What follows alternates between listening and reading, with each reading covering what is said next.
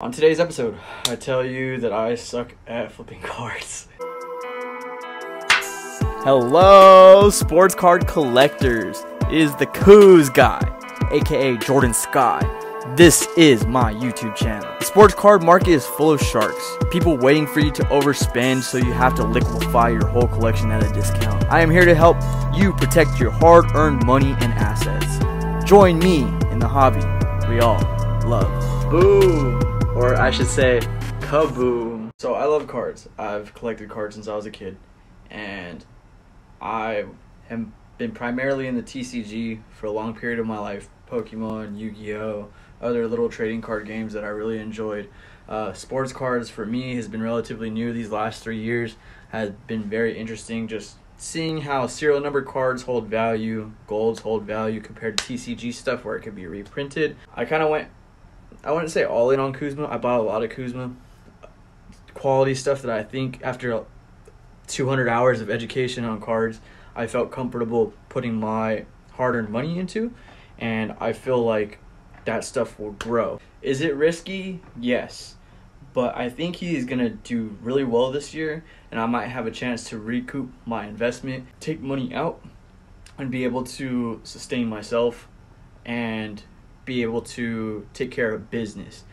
My whole goal with this is my first. I've loved to edit video. I grew up with Call of Duty and Clash of Clans and all this stuff. I loved editing video, but I didn't know how to do it fully until I'm 25 years old. I've got some experience under my belt coaching volleyball, editing videos for them. Gave me a lot of experience that I'm very grateful for. And this whole 1 year journey, sorry, my cat's attacking this. I'm glad that I didn't fall for any of the pump and dumps. Luka Doncic, Kobe White, Shai Gilgeous-Alexander, all these different Prism base rookie cards. Yes, I was buying base Prism rookies, but I still have 400 Kuzma bases raw. So I didn't buy any 10s. There was a pop of 1,300, still is around that time. But I don't think, let's just talk about Luka Doncic for a second, why don't we? I think his card, we'll just pop up a graph right here really fast. Luka Doncic is currently sitting at $300. I think this is going to be a $50 to $100 card, especially with how things worked out with Trae Young. Trae Young went to the Eastern Conference Finals. He got really hyped up, his prices peaked, and then the next season, the shortest off season, one of the shortest off seasons in a long time, came back. They did not perform the same. They did not do as well, and his prices fell. I think the same thing is going to happen to Luka Doncic. I see that his Prism rookie card is the most overvalued because it has the highest population, and if anyone is telling you that it's a buy right now, it's because they've already lost on the card. So I'd be very, very cautious. But just to get back to the point of me sucking at flipping cards, I could have made a lot of money flipping Luka cards or any other Prism rookie card. But I stuck with my morals. I felt like it was unethical to... I didn't feel right with just going with everyone that was telling us to do this. I didn't want to be a part of that herd of cattle. So I decided to go on my own path. I chose my own player. Bought a lot of his rare stuff that I'm very proud to own, because you don't see it very often, and if you do see it, that you should see some of the stuff that his stuff is listed for, and it's pretty nasty. Like, it's pretty gross. Will I have an opportunity to flip some of it? Probably. Will I preach and tell people that it is at its peak and its high point and it might fall? Yes.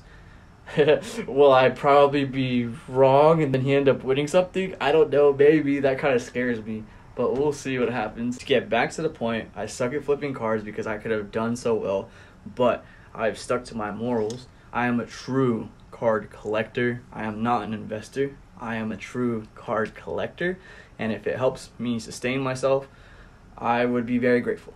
My other goal, just to give you some goals that I have for myself, I might not make as many videos anymore just because I am now starting fully on. I have enough work under my belt. I have enough examples under my belt to start my own digital media agency, to run ads, run different accounts for local businesses to help them grow. That is my whole goal, to start the biggest agency here in California and work my face. I grew up without money. I'm very blessed to be able to have worked 3 or 4 jobs from 18 to 22 and 24 or 23. I don't even remember when I quit. But I have now just been able to get some skills under my belt. I didn't go to college. I have like 1 year of college under my belt, but I realized that it's just people are able to cheat and people have degrees that don't matter. I just feel like I've built some skill sets that I feel like I could go ahead and sell myself and be able to build a team. I feel like I could surround myself with people that are good people, and hopefully we could build something big.